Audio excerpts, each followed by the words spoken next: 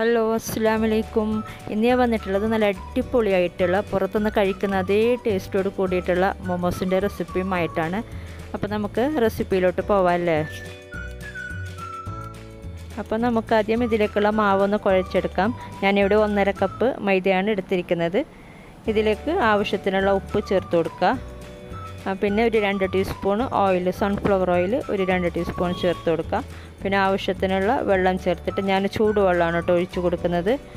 ആവശ്യത്തിനുള്ള വെള്ളം ചേർത്തിട്ട് നല്ല സോഫ്റ്റ് ഡോ ആക്കി എടുക്കുക. നമ്മൾ പൂരിക്കൊക്കെ കുഴക്കുന്ന ആ ഒരു കൺസിസ്റ്റൻസി മതി, പക്ഷേ അതിനേക്കാളും നല്ല സോഫ്റ്റ് ഡോ ആക്കി എടുക്കുക. അപ്പോൾ നമുക്ക് നല്ല സോഫ്റ്റ് മോമോസ് ഉണ്ടാക്കിയെടുക്കാൻ പറ്റും.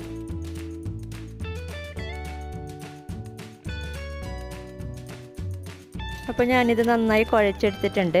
ഇതൊരു 15 മിനിറ്റ് മാറ്റി വെക്കണം കേട്ടോ. ആ സമയം കൊണ്ട് നമുക്ക് ഇതിലേക്കുള്ള മസാല ഒന്ന് റെഡിയാക്കി എടുക്കാം.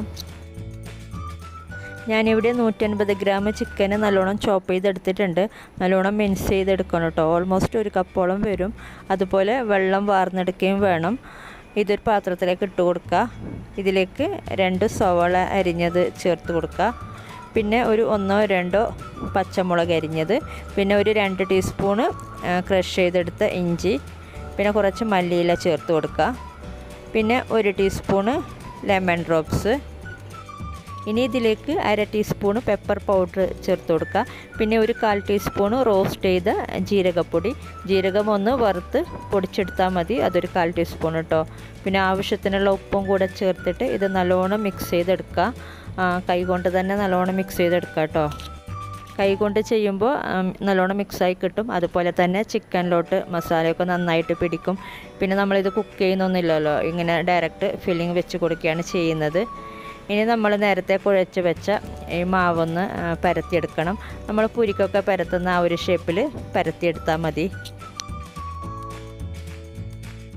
പിന്നെ നമുക്ക് വലിയ ഷീറ്റായി പരത്തിയിട്ട് പൂരിയുടെ ഷേപ്പിൽ കട്ട് ചെയ്തെടുത്താലും മതി.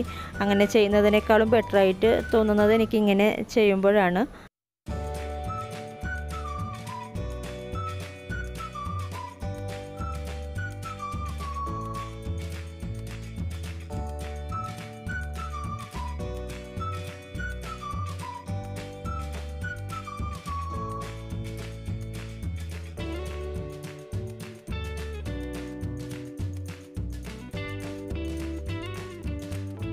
ഇനി നമുക്ക് ഇതിൻ്റെ നടുഭാഗത്തായിട്ട് നേരത്തെ തയ്യാറാക്കിയ ഒരു മസാല വെച്ച് കൊടുക്കാം.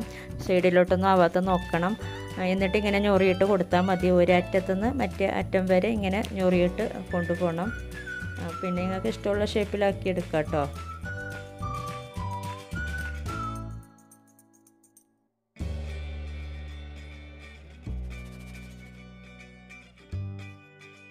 നമ്മളിങ്ങനെ ചുറ്റും ഞൊറിയിട്ട് കൊടുക്കുമ്പോൾ ഈ ഒരു ഷേപ്പിലായി കിട്ടും. എന്നിട്ട് ഈ ഒരു മുകൾ ഭാഗം മെല്ലെ ജോയിൻ്റ് ചെയ്ത് കൊടുക്കുക. നല്ലോണം ജോയിൻ്റ് ചെയ്ത് കൊടുക്കുക, അല്ലെങ്കിൽ നമ്മളത് കുക്ക് ചെയ്യുമ്പോൾ മസാല പുറത്ത് വരാൻ ചാൻസ് ഉണ്ട്. കണ്ടില്ലേ, ഞാൻ ഈ ഒരു ഷേപ്പിലാക്കിയാണ് എടുത്തത്. ഇതുപോലെ എല്ലാ ഷീറ്റും നമ്മളിങ്ങനെ ചെയ്തെടുക്കുക.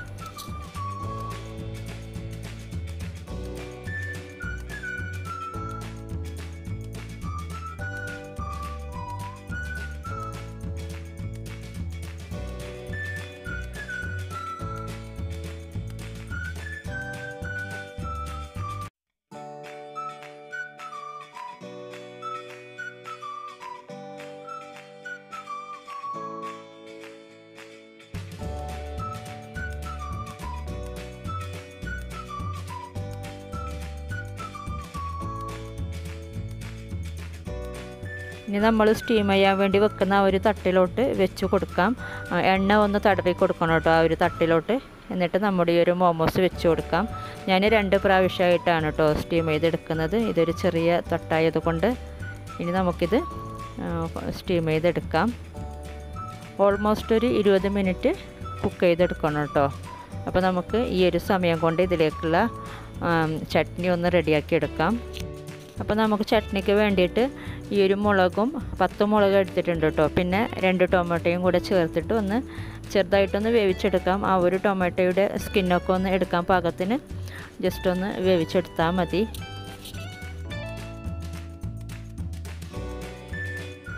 ഇതിപ്പോൾ വെന്തിട്ടുണ്ട്. ഇതിപ്പോൾ ഇത്രയും മതി. ടൊമാറ്റോയുടെ സ്കിന്നൊക്കെ വിട്ട് വന്നിട്ടുണ്ട്. നമുക്കിനി ഫ്ലെയിം ഓഫ് ചെയ്യാം.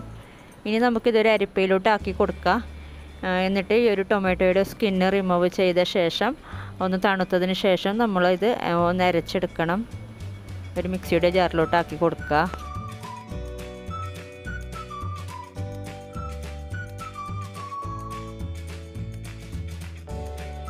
ഇനി ഇതിലേക്ക് കുറച്ച് അരക്കാൻ പാകത്തിന് വെള്ളം ഒഴിച്ചിട്ട് ഒന്ന് നല്ല ഫൈൻ പേസ്റ്റായിട്ട് അരച്ചെടുക്കണം.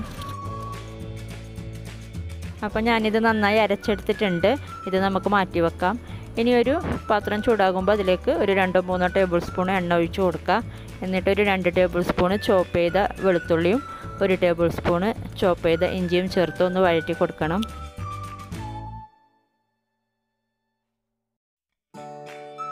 ഇതിപ്പോൾ വഴന്ന് വന്നിട്ടുണ്ട്. ഇത്രയും മതി. ഇനി ഇതിലേക്ക് നമ്മൾ നേരത്തെ അരച്ച് വെച്ച ഈ ഒരു പേസ്റ്റ് ചേർത്ത് ഒന്ന് വഴറ്റി കൊടുക്കുക. കുറച്ച് ഒന്ന് വഴറ്റി കൊടുക്കുമ്പോൾ ഇതിൻ്റെ ഒരു പച്ചമണമൊക്കെ ഒന്ന് മാറിക്കിട്ടും. ഇനി ഇതിലേക്ക് 2 ടീസ്പൂൺ സോയാ സോസ് ചേർത്ത് ഒന്ന് വീണ്ടും വഴറ്റി കൊടുക്കുക.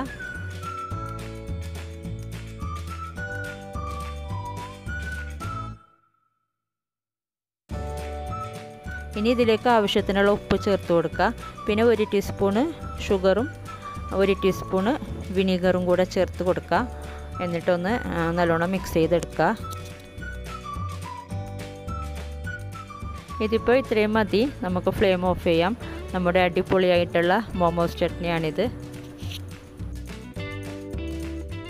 അപ്പോൾ നമ്മുടെ അടിപൊളിയായിട്ടുള്ള മോമോസും റെഡി ആയിട്ടുണ്ട്. ഇത് നമുക്ക് ഫ്ലെയിം ഓഫ് ചെയ്യാം. എന്നിട്ടൊരു പ്ലേറ്റിലോട്ട് മാറ്റാം.